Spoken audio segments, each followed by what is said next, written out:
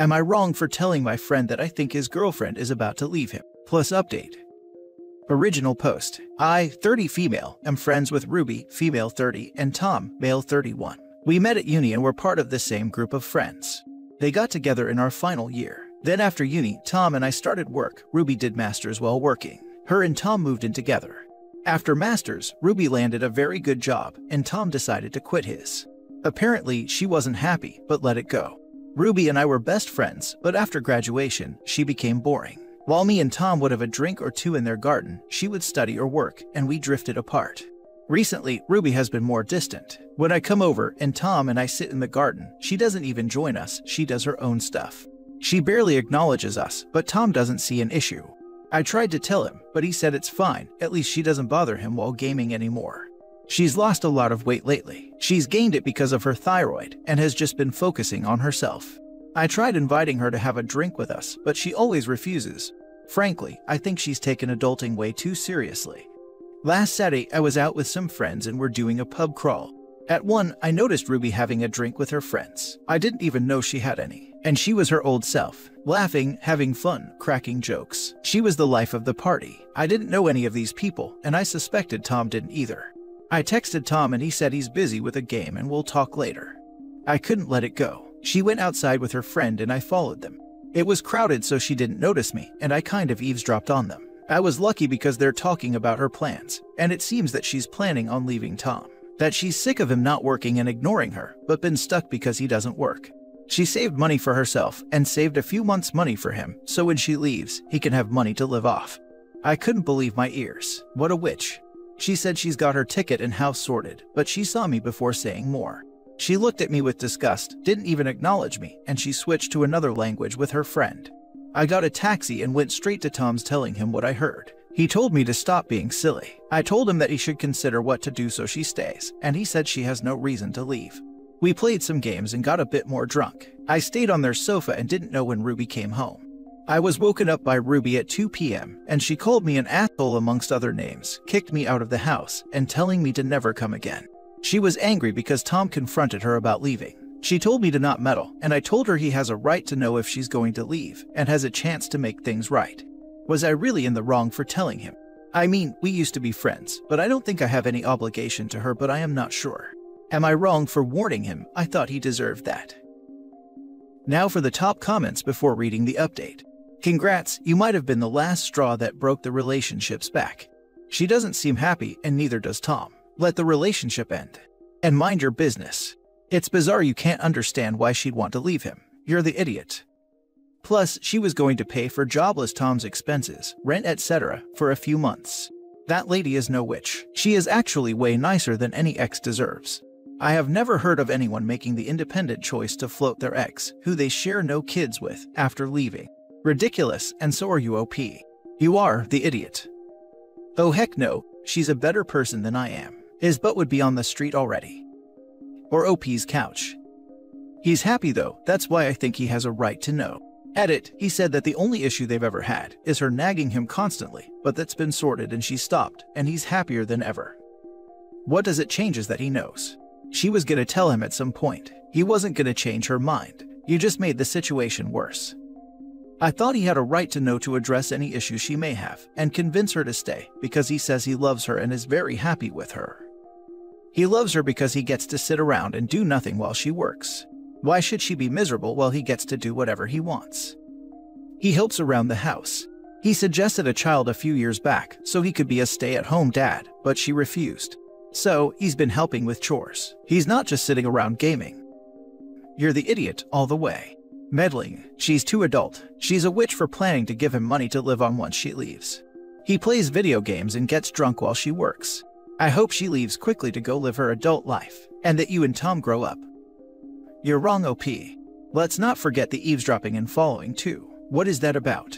I agree with above comments that she has feelings for Tom, but Tom is also a deadbeat.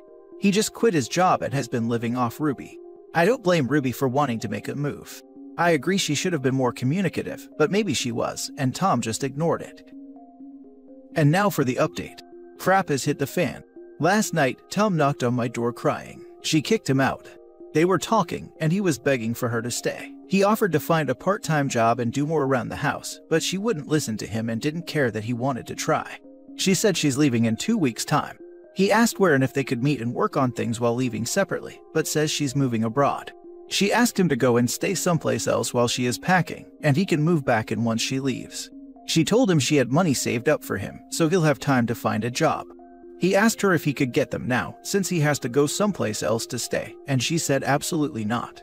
She also said that because of that, meaning him asking her, she wasn't going to give him money for 6 months as she initially planned, but only for 3 months because he only cares about money. So, he is now staying at mine because he doesn't have money to stay elsewhere for 2 weeks, and she wouldn't even give him a penny. He has his debit card. They had a joint account and she had a separate one, but she's transferred all but £100. That's all he has for 2 weeks. As you can see, she's not the saint you guys make her up to be. Tom is heartbroken, and all she cares is money and her move. She doesn't care how he feels or if he has a place to stay for the 2 weeks.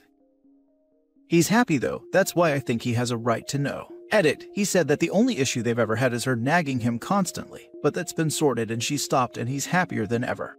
Laughing out loud. She stopped nagging because she decided she was 100% done and was just getting her ducks in a row. And apparently she's not a saint, even though she is going to give him enough money to survive for 3 months. She doesn't owe him any money at all. WTF. OP and Tom completely deserve each other as friends. They both think the poor girl should just shut up and pay for everything, do everything, because Tom is happy. How nice for Tom lol. The ex-girlfriend is well rid of both of them. I really kind of love how OP thinks the update made Ruby look worse in any way. Bless her little heart. The only problem was her nagging. Oh wow, no, the only problem he had was her nagging. OP and his bestie are perfect for each, they both have their heads nestled firmly up their butts. But that's been sorted and she stopped and he's happier than ever. A textbook case of walkaway wife right here. She didn't stop being unhappy. She just saw that it was useless to spend her time and energy trying to get him to be better, and she threw the towel in and turned her attention to preparing to leave.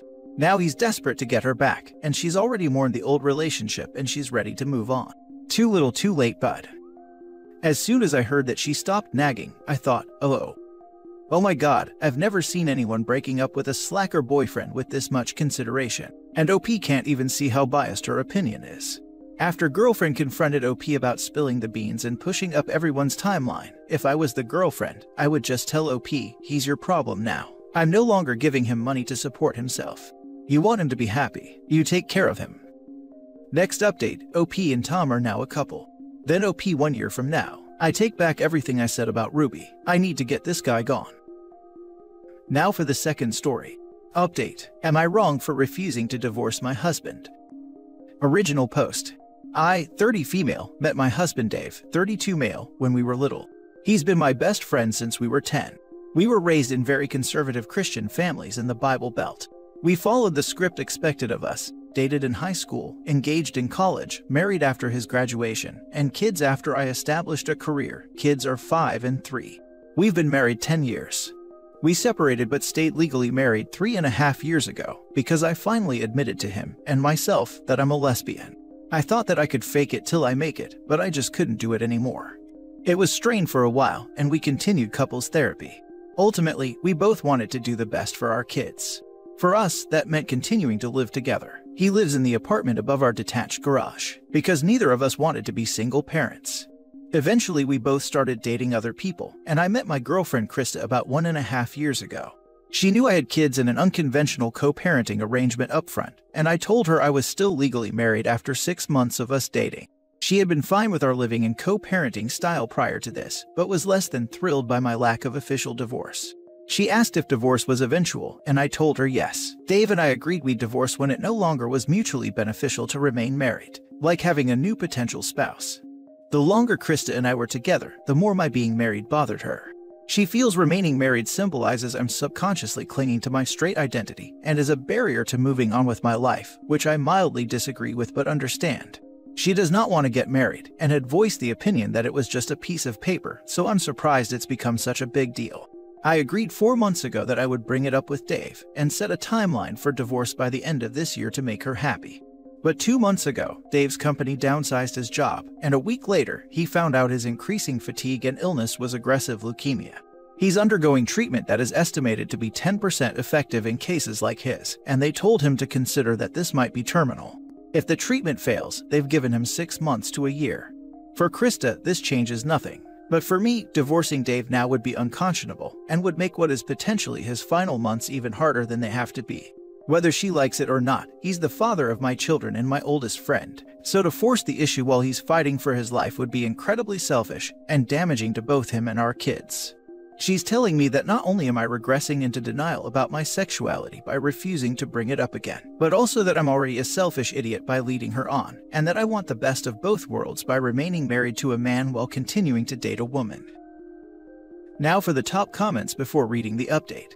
I am sorry you're going through that. I understand what you wanted in the beginning, but now you are just looking after Dave. I understand where Krista is coming from. You haven't given up your straight relationship yet, and that is frustrating for her. But now I don't think it's about the relationship, it's about your friendship. I am sure others will disagree, but you are likely making Dave's life better at the probable end. I would hope that Krista would be able to understand what you are hoping to do in this scenario. Have you explained to her? I mean, in reality, can you really argue that you have remained married at this point? You guys lead separate lives and are actively dating. At this point, to me, it really is just a piece of paper. I suppose if you still live with him, it's easier to argue, but either way, I don't see the problem. But that's me. Anyways, I hope you figure something out. Best of luck to Dave. I've tried explaining, and she's insisting that the agreement I made with her is more important. She said that if Dave is really okay with my lifestyle like he says, it won't matter to him that we get divorced, and it definitely shouldn't matter to me. Not wrong, it doesn't make sense at this point to get divorced. With all due respect, if he's coming to the end of the road, why not just wait?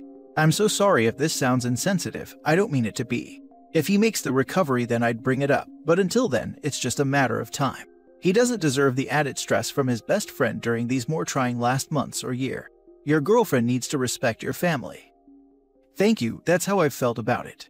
And you're not insensitive, it's pragmatic. But she's worked it all up to be this big psychological thing. Like, if I don't get the divorce before he passes away, I'll always have some lingering doubt that I really meant our separation. I forget exactly how she phrased it, but I took her words to mean that insisting on a divorce is confirming my new sexuality. Not insisting signifies I'm not really serious or committed to being a lesbian for life. And now for the update. First off, I know this isn't a support sub, and I didn't expect for it to be, but it kinda turned out that way. And I appreciate you all so much. Thank you. I received the most helpful, constructive feedback I've ever gotten in my entire life from this sub. As far as the issue at hand in my last post, I feel confident that I'm doing the right thing by not asking Dave for a divorce. Krista still disagrees, damn near violently. As such, she is no longer my girlfriend. I tried to have a calm adult conversation with her about it the night after my original post. Emphasis on tried. She was immediately aggravated and defensive. Told me that unless the next words out of my mouth involved signing divorce papers, we had nothing to talk about. I asked her why it bothered her so much, and it turned into an argument no matter how calmly I tried to remain. Ultimately, she admitted in a fit of rage that she felt people who stayed friends with their exes are psychologically damaged and guaranteed to cheat. When I asked if she knew my situation and felt that way, why did she press me for a relationship that she originally said she never wanted? She said that she assumed Dave would snap and do something that either was awful or that she could convince me was awful at some point. It then came out in our argument that she was pushing so hard on the divorce issue now to intentionally create tension and shatter Dave and I's care for each other because, again in her opinion, it's completely unnatural. That was it. I told her I was done, and I didn't need a heartless, selfish, insecure, jealousy-riddled piece of trash like her in my life or around my kids. The rest of it after that was just immature on both of our parts, with us both yelling insults at each other while she threw stuff everywhere. Clothes, blankets, couch cushions, looking for things she'd brought to the house and left over the last year. The kids weren't there, thank God. I had the foresight to see if Dave would have the kids for a sleepover in his apartment. I'm okay, I think, grieving a bit, which feels stupid considering everything. But I feel like I had a rotten tooth for so long. I didn't realize how much pain and pressure it was causing me until I yanked it out.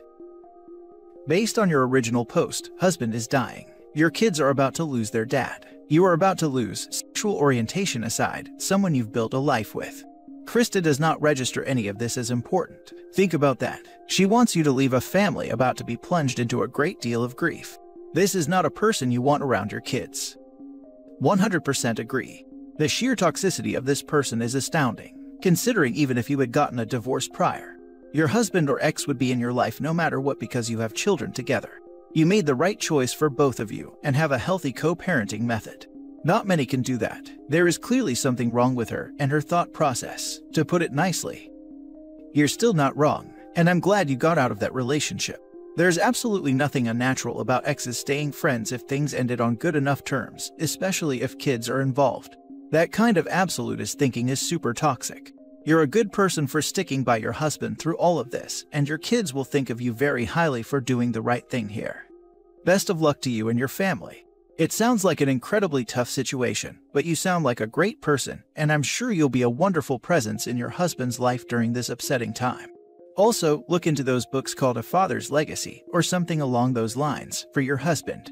He can fill them out and leave them for your kids once he's gone. Speaking from experience, getting a book full of anecdotes and advice from my father after he passed didn't make the situation even close to okay, but it really helped a lot, and I still turn to that book all the time when I miss him.